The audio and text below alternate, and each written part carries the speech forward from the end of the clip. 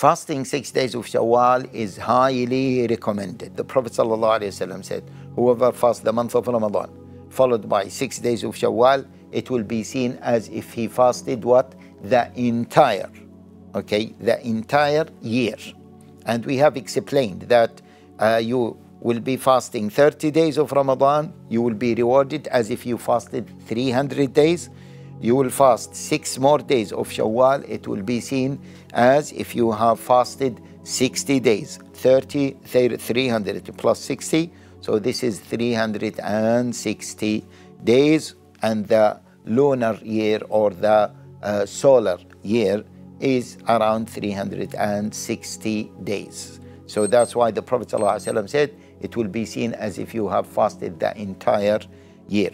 Now, my dear brothers and sisters, after Ramadan, if you have missed some days from Ramadan, make them up, and then after that fast the 6 days of Shawwal.